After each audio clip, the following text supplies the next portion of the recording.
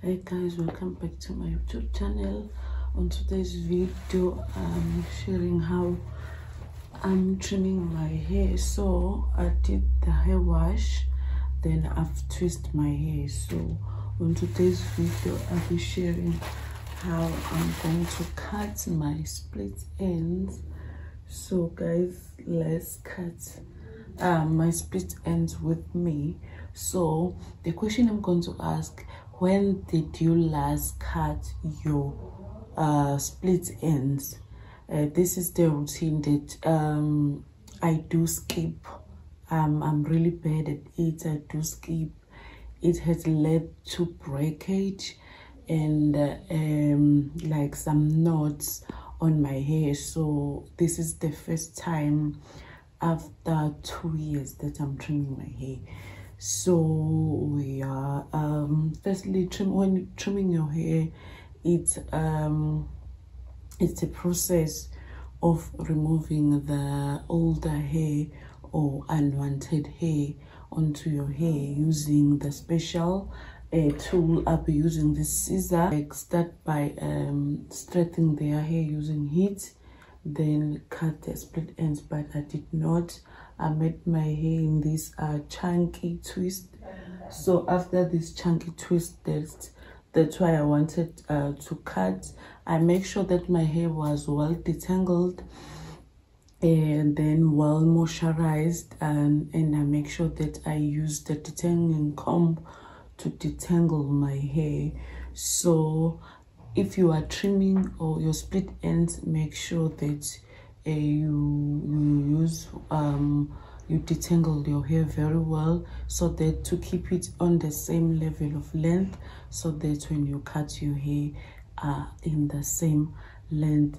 And also trimming your hair also helps with detangle with length. It retain length to your hair. So and also this is why your hair breaks, because you don't cut your split ends. So you cut at the tip. This is the tip, so I'm deciding to cut here. This is where I'm going to cut. So this is how I cut my split end.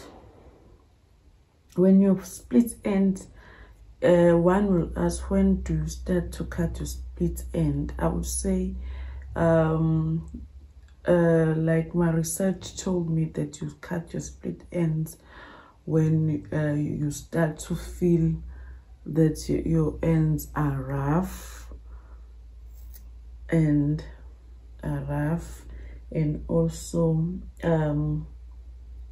they have this rough feel at the end, and also every single knot strand like feel like there is a snappy sound when you are combing. So this is when you start to cut your split ends. So when you are combing and you feel a snappy sound when you are combing through, that means your hair needs to be cut, the split ends. So and also when your hair tangles more than usual, then you start to cut your ends. This is much I cut here. This side. Let me see. This is how much I'm going to cut on this side. Others have this belief that when you cut your split ends, your hair never grows. I don't believe in that, and my research that I've done have told me that that's not true. So when you cut your split end, It's like you prolong the growth into your hair, because you avoid all the knots and the tangles that is unnecessary. So for me, I don't believe in that. So I would say cut your split ends and to retain length on your hair, to avoid your hair being damaged. So that's how much I've cut on my hair. So yeah guys, so thank you guys for watching. Thank you for subscribing to my channel, your likes, your comments. I've grown this channel so far. So so what I can tell you is that it's time to trim your hair. So let's trim our edges. Let's trim our ends, guys, to avoid split ends.